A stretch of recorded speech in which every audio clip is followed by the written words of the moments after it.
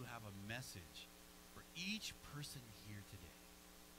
And I pray that you will speak to every heart, that each one will hear what it is that you need for that person to hear.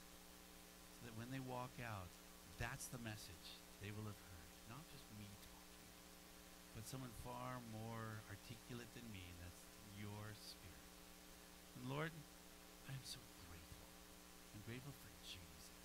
I'm grateful that we have this wonderful place, this wonderful time that we call Sabbath, where we can come and worship you. Like literally, as the word Sabbath means, that we can stop and just think on you and be with you and be with family.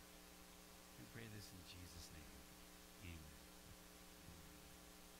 You know, if I had to pick the happiest letter that Paul ever wrote, it has to be his letter to the church at Philippi.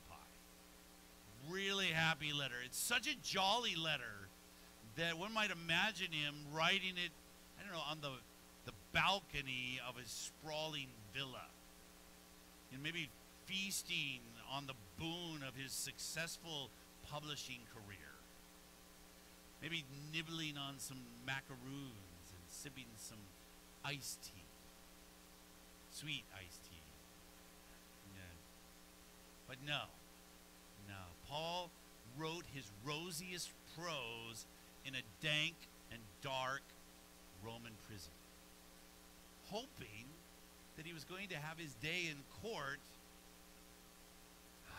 but he wasn't sure that was even going to happen. For sure, he knew persecution. Remember, he knew it probably more intimately than about anyone. He knew how to dish it out.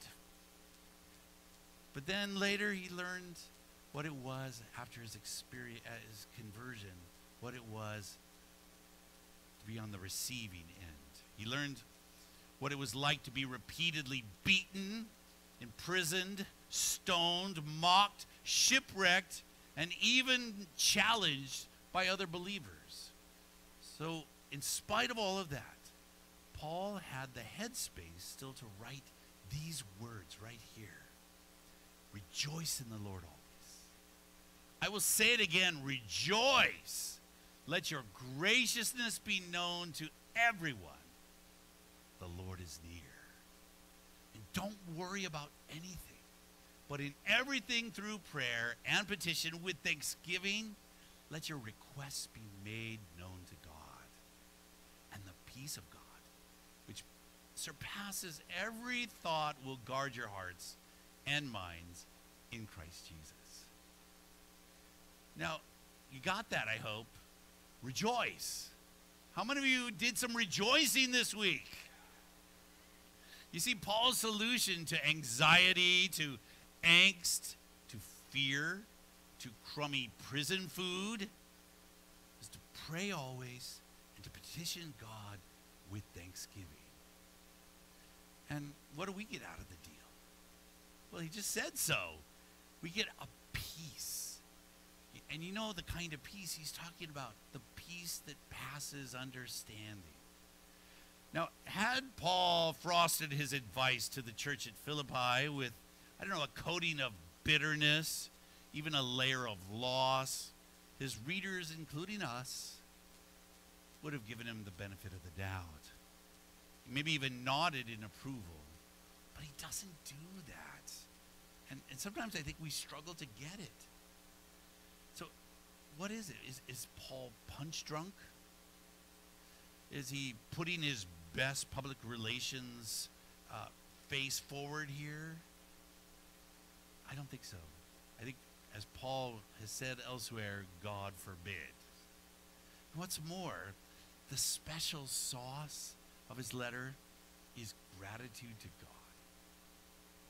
In all situations, the cynicism of the moment cannot hold up when it comes up against thanksgiving and joy. But where does this joy come from?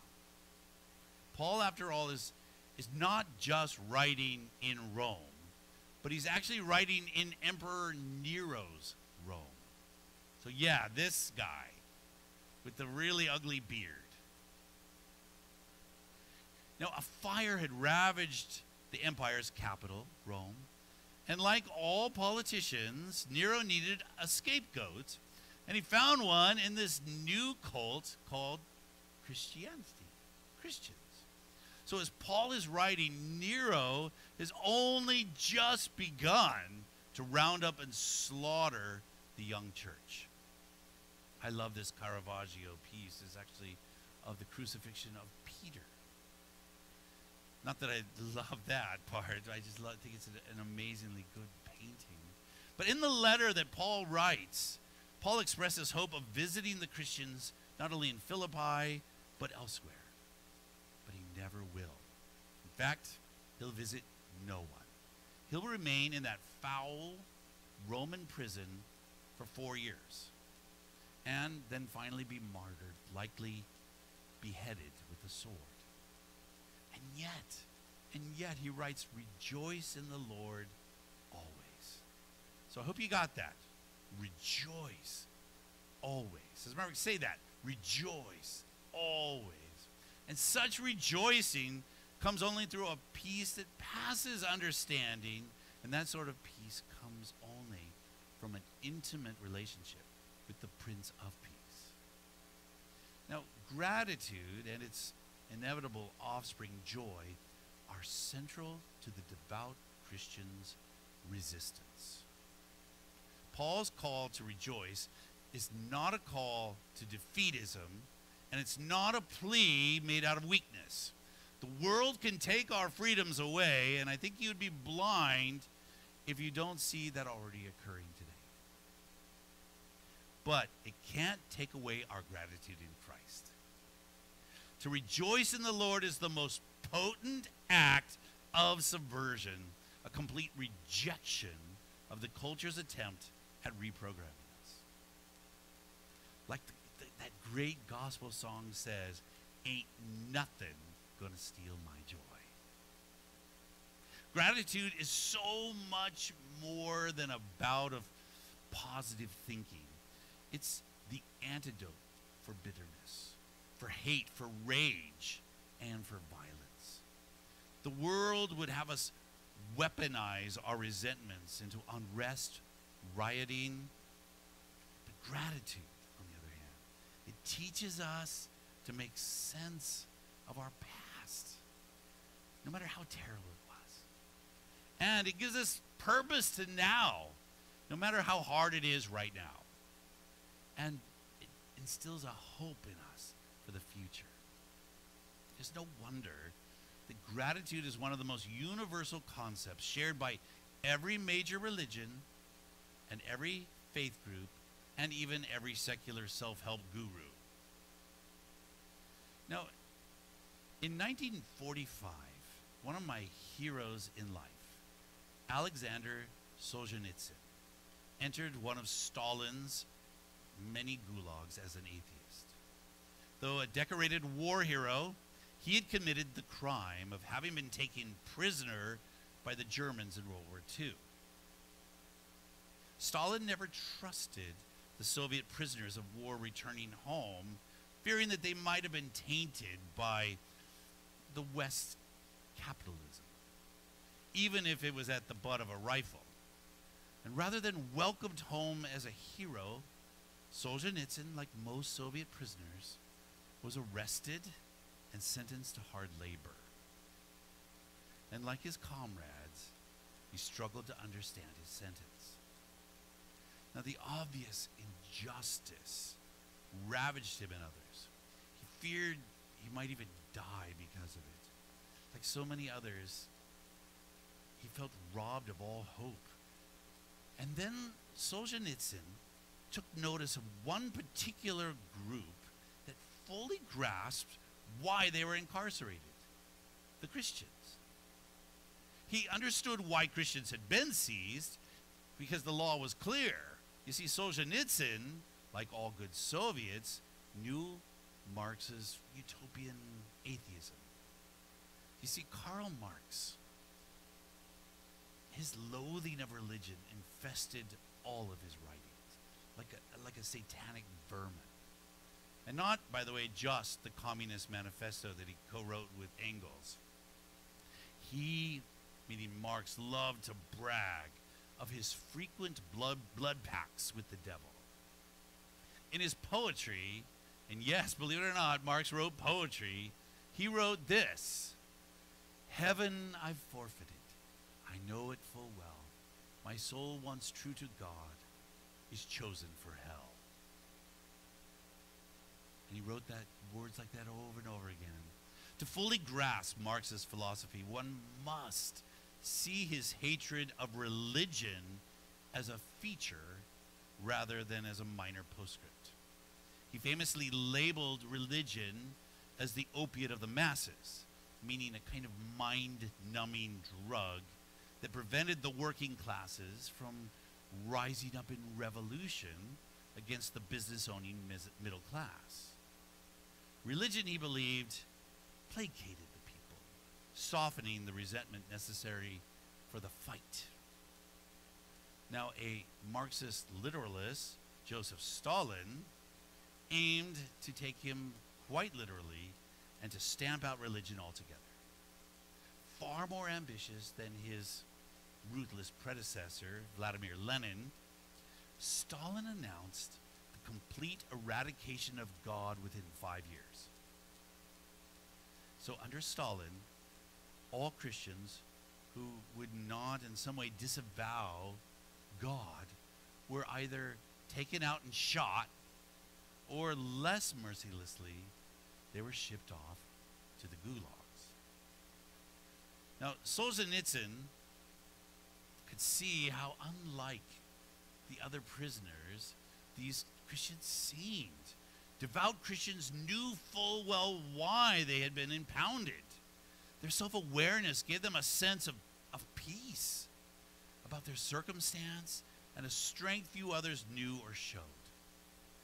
Most others periodically crumbled in despair or spontaneously just combusted with their own grievances.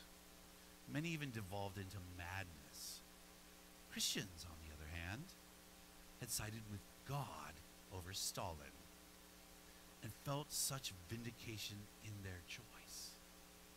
Their faith was bigger than the sparse land surrounded by barbed wire fences and guard towers, bigger than the enormous swaths of Siberian wasteland.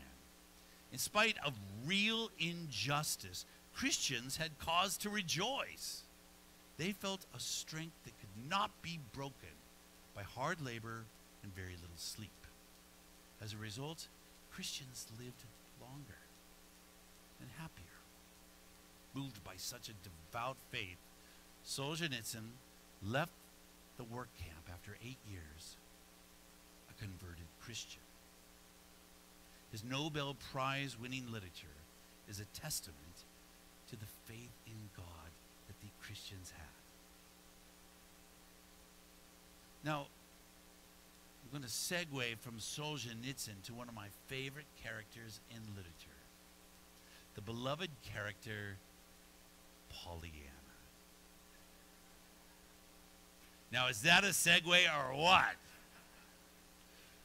But Pollyanna is iconic among American stories, and her name has actually become kind of an adjective describing anyone who's unusually optimistic.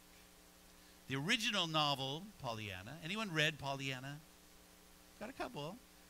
Which came out in 1913, was actually followed by 11 sequels. But I don't think anyone captured it better than Haley Mills in the Disney film. But the original story speaks of an 11-year-old girl, Pollyanna, who was recently orphaned of missionaries, and she was then sent to a fictional town of Beldingsville, Vermont, to live with her aunt, who was a stuffy woman who bullies her town with wealth and overbearance. Captured very well by an actress who was Ronald Reagan's first wife, by the way. Pollyanna could not be more unlike her aunt intent on finding the good in every person and defeating despair with gladness. As a result of her cheerful charm, in every situation, the entire town has changed, including her aunt. Actually, I love this story so much because my wife and I, before we were boyfriend and girlfriend, were watching this at my parents' house. And it was one of those moments where watching this happy movie in our hands started to move closer to each other. Until before it was done, I mean, we were playing the glad game together. So, I'm telling you, I love Pollyanna. Ramsey, I don't even know if you would be if it weren't for Pollyanna.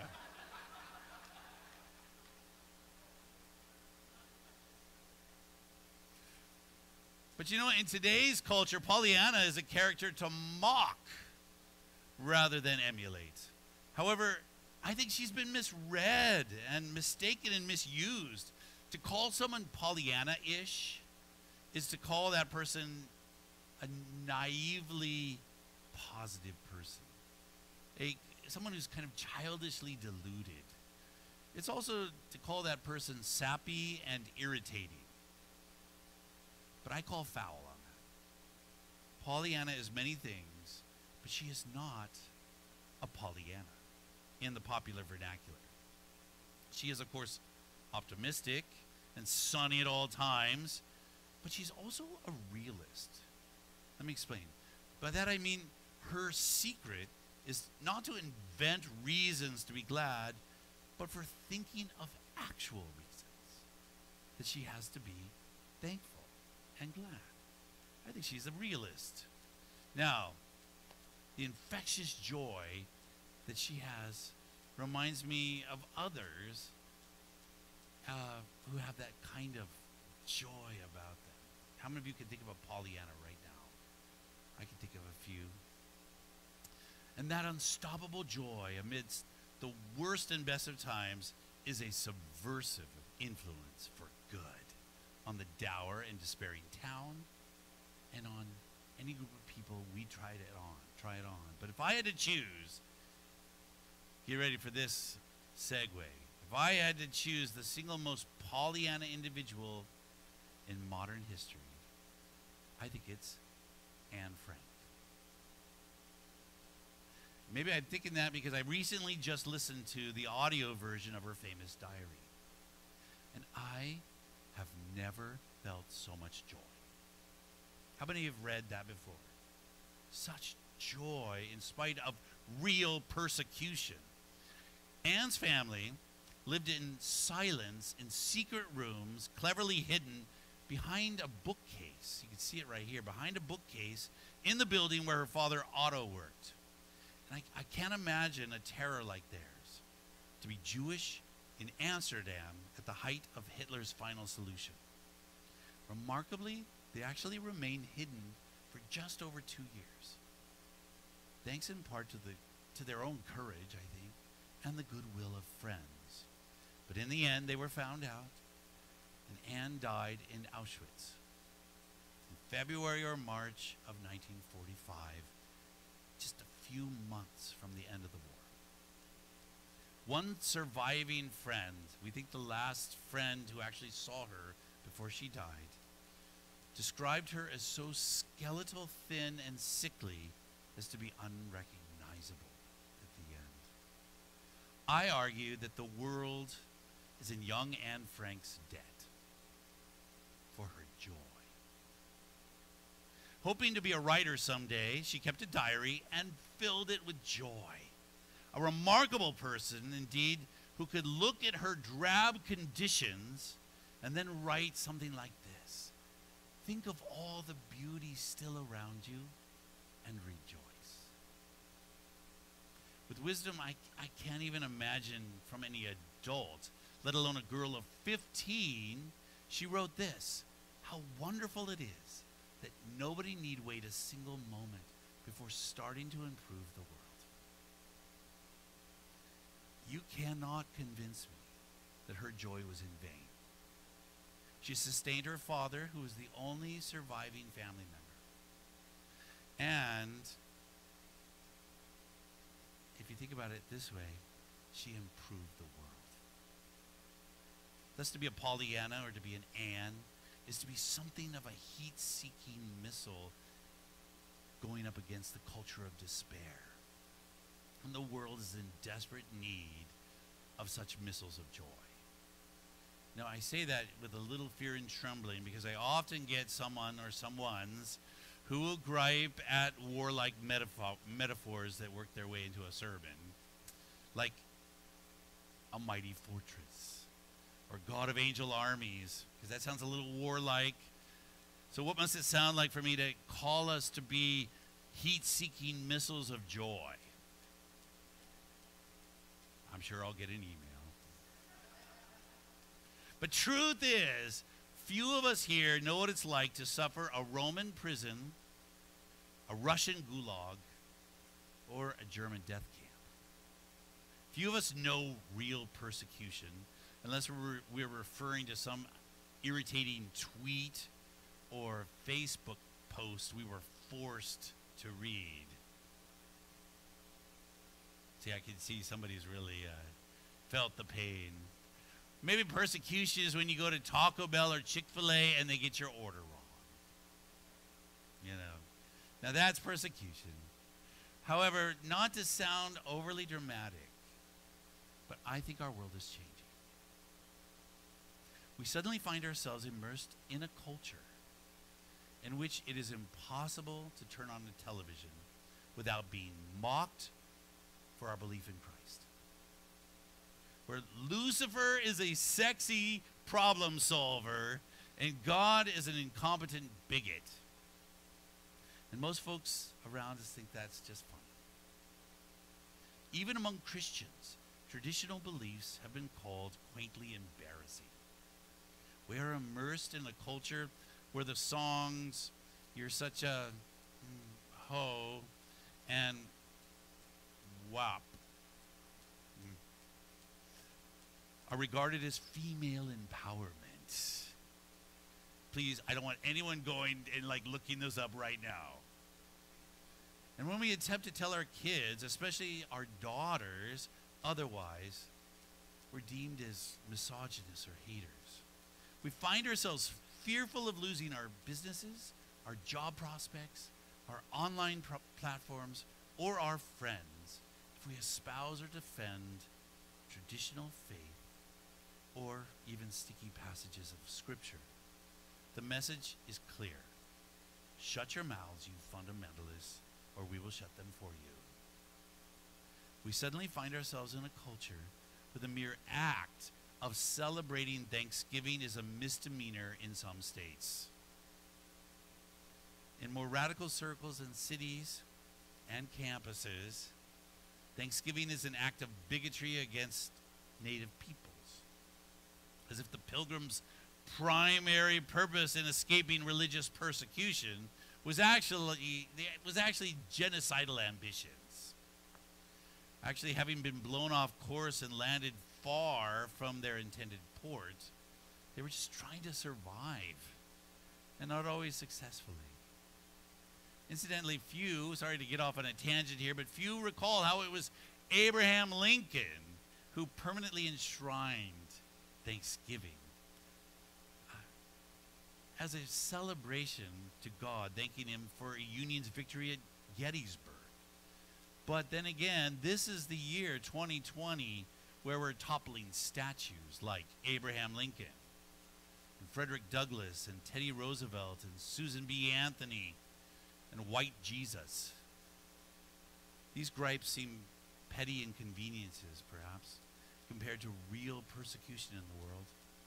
According to current world figures, more than 100,000 Christians each year are dying for the crime of being a faithful Christian, more than at any time in history. Their deaths scarcely receive mention in our weirdly monolithic media. Our issues seem petty compared to that, but the response is the same. Rejoice. Rejoice. And those of us who We just simply prefer to live and let live. We feel trapped by this. Most of us find no interest in meddling in the lives of others. We'd like to be left alone to just worship as we please, to celebrate, and to associate as we please. The only recourse is to fight back with insurgent gratitude and subversive joy. Just as Paul recommends in his letter to the Philippians. And even in the midst of a world pandemic, amidst real suffering that many of you know, some of us here I know have lost friends and family this year. The prescription is the same. Rejoice. Rejoice always and be grateful.